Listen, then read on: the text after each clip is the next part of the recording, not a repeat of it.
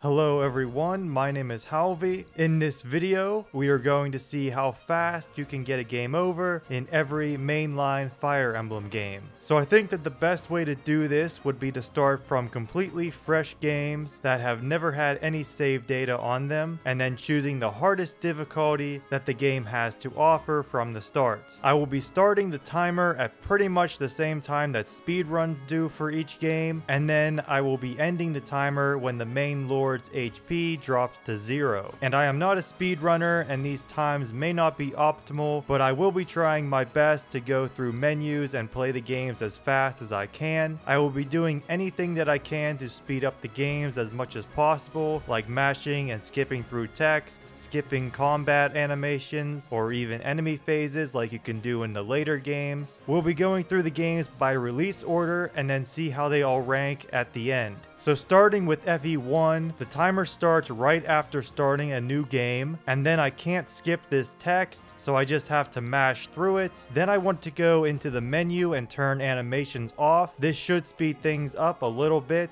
Then I'll just move Marth closer to the enemies and drop his rapier so that he doesn't counter, since that would take up more time. Then the rest of this is up to RNG. I just keep moving Marth closer to the enemies so that many of them can attack him, and it takes 4 hits from the pirates to kill him, and they can miss, but Marth will get killed soon enough, and FE1 clocks in at 2 minutes and 21 seconds, which isn't a bad time for being the first game in the series. The timer for FE2 starts right after starting a new game, just like FE1, and right away, the game starts out pretty slow. We have to go around and talk to Myson, Lucas, and Gray before we can finally get out of Ram Village and get into the first map. And now we run into a problem where the enemies are really weak, and Alm starts out pretty strong in comparison. These guys can only deal 1 damage to him, and you can't unequip or drop weapons in this game, so I just use auto battle to try and get through this map as fast as possible. I believe it is possible to get Alm killed here though, but it would take a lot of time and it would rely heavily on RNG. But the way it could work is that the enemies retreat to that 1 supply tile when they get low on HP. So what you could do is just let one of them get on the supply tile and then put Alm right next to him, then just let him attack and do 1 point of damage to Alm each turn, and hope that Alm misses many of his attacks so that the brigand doesn't die, and the brigand will also get healed to help him stay alive for long enough for Alm to get killed. But again, this would rely too much on RNG, since Alm can kill these brigands very easily. So then for the next map, there are more brigands that only do 1 damage to Alm, but there is also an archer that can deal 3 damage to him and also attacks at range, so Alm doesn't counter. So Alm can definitely get killed here, although it does take quite some time since he likes to dodge a lot of the archer's attacks. I just move Gray and Lucas out of the way, and then all I need to do is spam end turn. The brigands will also try to fight Alm and get a few hits in for 1 damage each. Then Alm gets a level up and only gets 1 point of defense. Literally the worst thing he could have gotten for this video. This was actually my second attempt at this, because in the first attempt Alm got only defense on this level up, so I reset and now he gets the same level up again. So I don't think it's worth trying to get a different level up for a 3rd time, so I just continue on. The point of defense does slow things down, but Alm finally goes down, and FE2 comes in at 8 minutes and 57 seconds, which is the slowest out of all the games. For FE3, the timer starts when I select New Game, and we're going to do Book 1 since it is faster, because Book 2 has a lot more text to mash through in the beginning of Chapter 1. Then after getting through the text, I turn animations off and text speed up to fast, and this is exactly like FE1. We just want to throw Marth's rapier away and get him surrounded by enemies and just wait for him to die. He dodges a few times, so it's not a perfect time, but FE3 sits at 2 minutes and 49 seconds, which is surprisingly slower than FE1.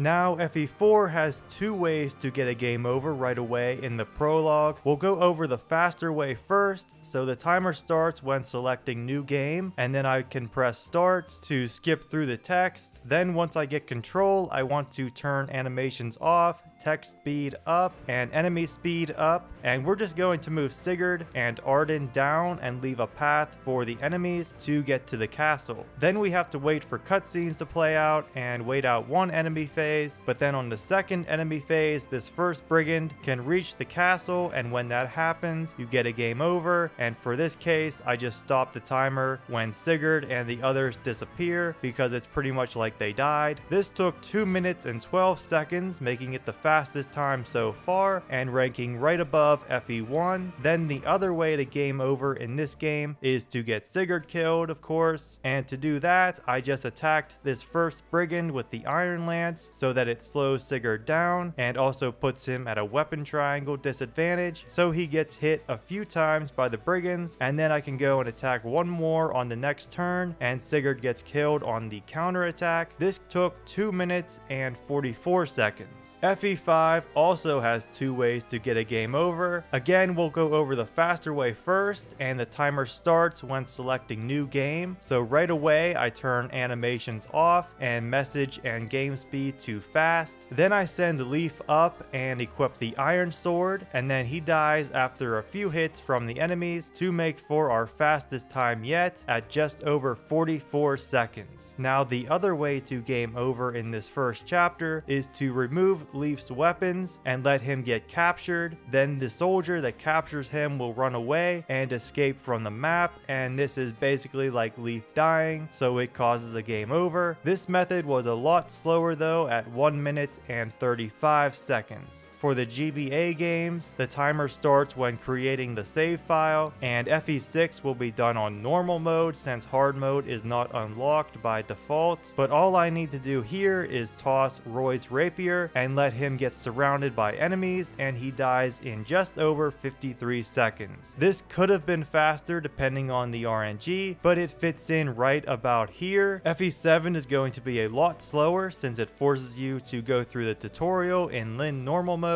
on the first playthrough, so the prologue is entirely scripted with the game telling you where to move and what to do on each turn. Then in chapter 1, the game still guides your every move in the beginning, but then the tutorial parts do end and the game gives you full control to finish the map. So then at this point, I just want to rush Lin to the boss and toss her iron sword, and then after 4 minutes and 15 seconds, Lin gets killed to cause the game over, which is faster than FE2, but it's still really slow. FE8 then has all the difficulties available from the start, so I'll be choosing difficult. Then I want to move Erica up and trade away her rapier, then move Seth away. From here, Erica can be attacked by both of the fighters and they will kill her, stopping the clock at just over 47 seconds, going right in between FE5 and 6. For FE9, I choose difficult mode, and I first thought that it would be quicker to just unequip Ike's weapon and then just let him get killed by Boyd after 3 hits, and this method took 44 seconds. Then I just wanted to try again. This time I take out Boyd on the first turn, and then I go up and attack Grail, and this gets Ike killed by Grail's counterattack, and this actually turned out to be faster by about half a second, putting it above FE5 as our new fastest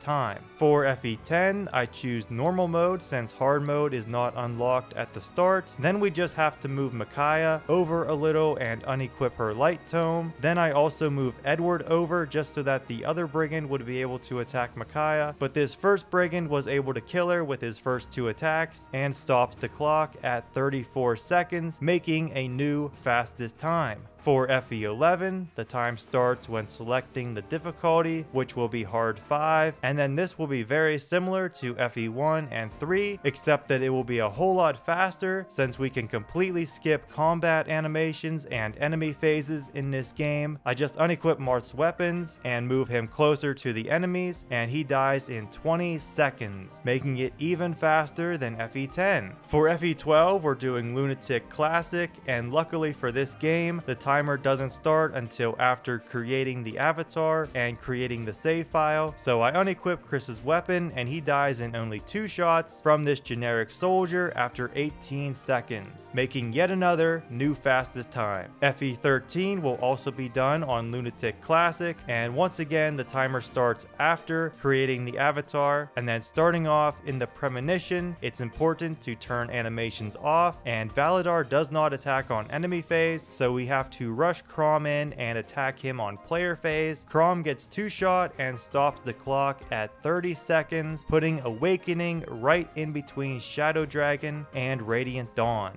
FE14 will be done on Lunatic Classic, and when creating Corrin, it's important to have a defense Bane, then the timer starts afterwards when creating the save file, then the prologue is impossible to lose and the game forces you to at least select Corrin and Takumi and have them attack or wait. I have them wait since it's faster and the map automatically ends after 2 turns. The game doesn't allow for going into the options during the prologue, so I do it in chapter 1 and turn animations off. Now the reason I needed a defense Bane is because Corrin does not get 2-shot by Xander without it, so Xander kills Corrin and Fates clocks in at 1 minute, placing it right below FE6.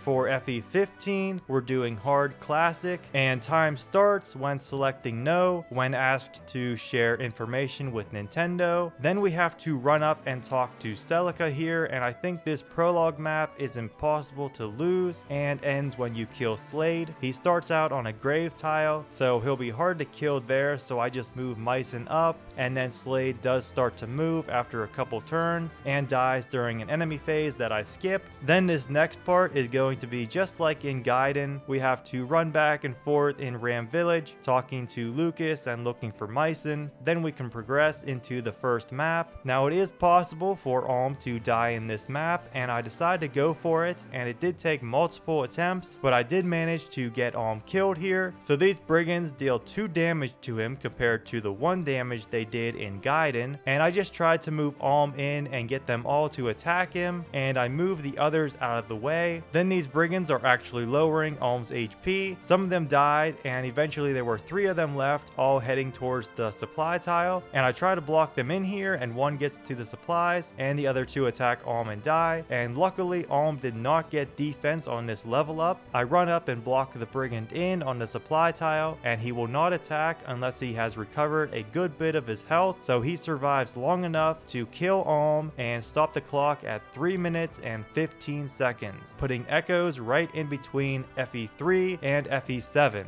FE16 will be done on Maddening Classic, and time starts when selecting no to playing online. So unfortunately for this game, choosing Byleth's name, birthday, and all that stuff is included in the time, so I try to get through it as fast as I can. Then in the prologue, I move Byleth up and everyone else to the side, and then after a couple turns, enough enemies are able to attack Byleth and kill him, stopping the clock at 1 minute and 41 seconds, putting it right behind Fates. And now for the last game, FE17 will be done on Maddening Classic, and time starts when selecting start right here. So in the prologue, it's important to turn animations off. Then we just have to run up and attack Sombron, and Alir's HP will get pretty low, and this is the point where the game wants you to use an engage attack to win the map, but it won't stop you from just ending the turn, and then Sombron will kill Alir on enemy phase, and engage clocks in at just over 40 seconds, placing it in between FE10 and FE9.